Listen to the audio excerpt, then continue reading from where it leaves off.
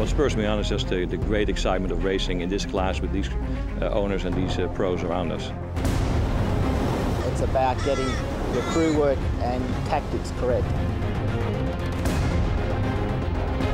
There's only really one day of the regatta that you need to be winning. That's on Friday. It is as intense of racing as I've ever done. It's one of the most coveted prizes in one design Grand Prix racing. A one-make class which provides sailing aficionados with spectacular edge-of-the-seat racing. Committed owners, world-class professionals and spirited amateurs duel in a series of short, sharp races where every start, every placing, every manoeuvre can be crucial. You look at the talent on the boats, it's insane. And the result comes down to the wire.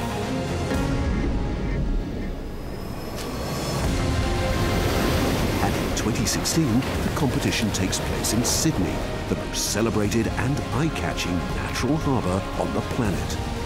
It's a competition which provides the benchmark for one-class racing. The Rolex Farr 40 Worlds.